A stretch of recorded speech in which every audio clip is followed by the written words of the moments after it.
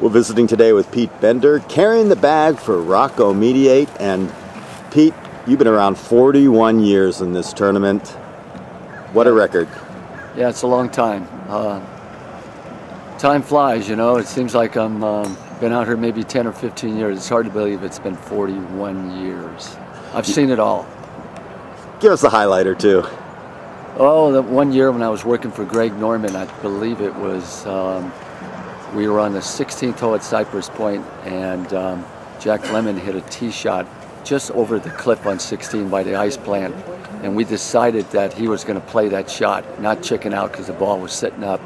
So we made like a chain. Peter Jacobson, Jack Lemmon, we were holding each other, then Greg Norman, then me, and he hit the shot out, and it was unbelievable because Peter put it in his book, the photo of it, and it's been a pretty famous photo. In fact, I saw it this week on television. I saw the video this morning. Yes, and so that was a highlight. That was fun. You know, I've never won this tournament with a player, so I would like to do that sooner or later because I am running out of time. Well, you're a longtime Santa Cruz resident. Now you live up in Sacramento, but you've been caring for the greats of the game, and now you're pretty much on a part-time basis caring for Rocco when he's in California.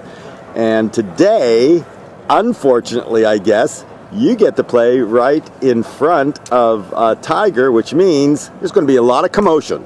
Yes, every time we'll be putting on the greens, we'll have the crowds coming up, so we're going to have to cope with all kinds of noise and things like that. People yelling every time Tiger hits a shot, you know, behind us. But you know, Rocco's been out here a long time, about 30 years, and I think he can handle it.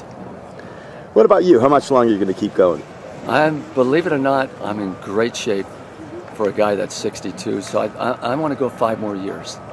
Outstanding. And keep the schedule with Rocco the whole way, or what? No, you know, I don't know. I think I'll freelance. There's so many guys like Aaron Badley's a really good friend of mine, Ryan Moore, things like that. I might, you know, jump around Rocco a few times, and Baker Finch on the senior tour maybe once or twice. So yeah, I'm going to jump both tours. Definitely get a freelance. I don't want to be committed to one person anymore. It's too much wear and tear on me that way. 41 years here at Pebble Beach. You've seen it change like crazy. You go back to the Crosby days. I know it's more of a corporate sideshow now, but